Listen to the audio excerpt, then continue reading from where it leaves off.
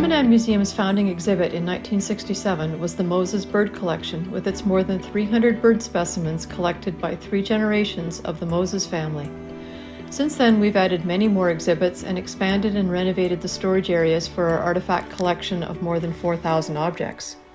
Our mandate is to collect artifacts that allow us to tell a story about our island's natural history, its settlement, its growth as a community, its education, culture and individual characters and prominent families, and their inventiveness.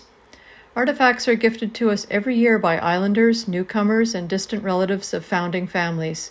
They are found in attics, old sheds, or family photo albums, and they are retrieved from the ocean or have been lovingly passed down through generations. Artifacts not on display are stored carefully in our recently renovated, climate-controlled storage facility. Each object is given a unique identification number, and information about it is entered into a database record.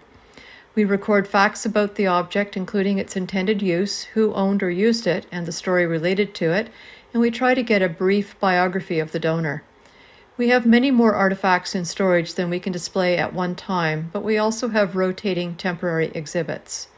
Do you have something that tells a story about Grand Manan that you'd like to donate to our collection to help us tell our island's story? We'd love to hear from you. We hope you enjoyed this brief tour of our museum. There's lots more to see inside and out, so please include us in your vacation plans when you visit our unique island. We look forward to seeing you.